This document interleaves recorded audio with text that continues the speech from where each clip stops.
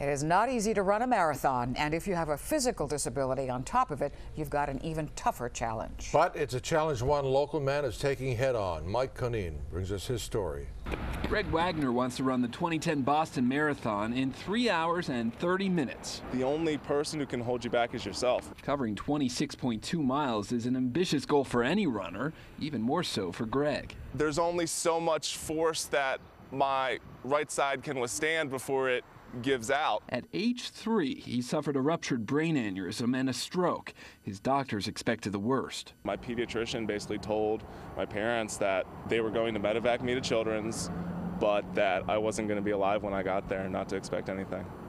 But here I am, now 22 years later, and nobody can even tell, really. Today, Greg is constantly working out. At least 6 days a week. Maybe twice a day. His dad used to beg him to ease up at the gym, but to no avail.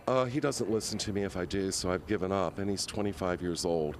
We're sort of past that point. Permanent nerve damage left the right side of Greg's body weak and numb. So when he runs, he's putting all his weight on his left foot. I'll do anywhere to 90 minutes to 2 hours of stretching a day on my left leg. Greg competed in the 2008 Boston Marathon, but an injury forced him to limp to the finish line.